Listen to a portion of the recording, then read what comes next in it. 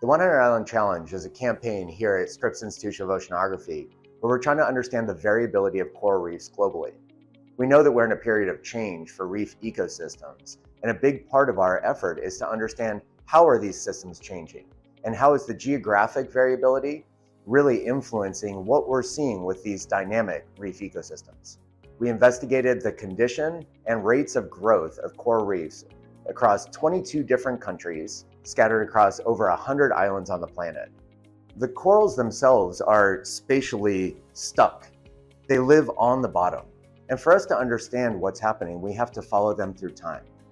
Mapping software like the Esri products are essential for us to understand the location of these corals, track their fates, and really to understand all that basic ecology that's fundamental to our understanding of coral reef ecosystems. Esri GIS is really helpful in multiple stages of our expeditions of data collection. I would say from the very beginning, it's very helpful to be able to look at the sites that we want to go to. A big part is that we need to space out our sites so there's no pseudo-replication of data, making sure that we're not collecting data too close to each other. So we use the mapping tools to set up the sites that we will go to.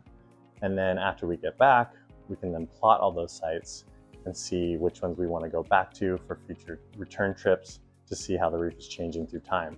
So it's really, really helpful to be able to see the data in space so that then we can make decisions based on where that data is and the data that's being pulled out of those locations.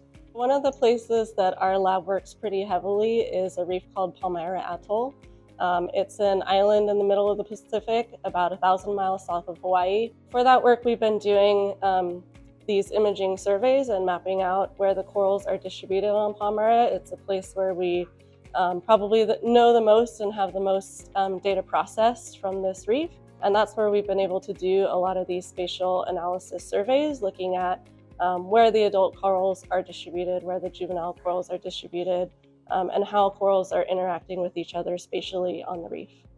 From some of the research, we've shown that adult corals tend to be clustered and juvenile corals tend to be more randomly dispersed, and that's a mechanism of their biology and just how they live and grow. We're also looking at buffers and who lives next to each other, so some of the interactions between different species.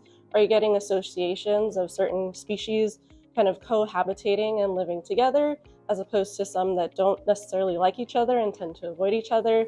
And is that driven more by their biology or more by the habitat that they live in? Those are some of the questions that we're trying to answer with a lot of the mapping tools that Esri provides in figuring out the spatial ecology of coral reefs. One of the most surprising things we've learned is that corals across the globe are trying to grow. Now that's phenomenal. We know that there are patterns of loss in some locations, but understanding that corals are trying to grow and that there's evidence of change that they're facing tomorrow differently than they face today. This is evidence of adaptation. And now we know that the world is changing, and we know that conditions may be challenging, but if we have adaptation, then corals may be finding solutions to face tomorrow in a way that will keep these ecosystems around for the generations ahead. One of the biggest opportunities we have right now is to use technology to get more people involved with coral reefs.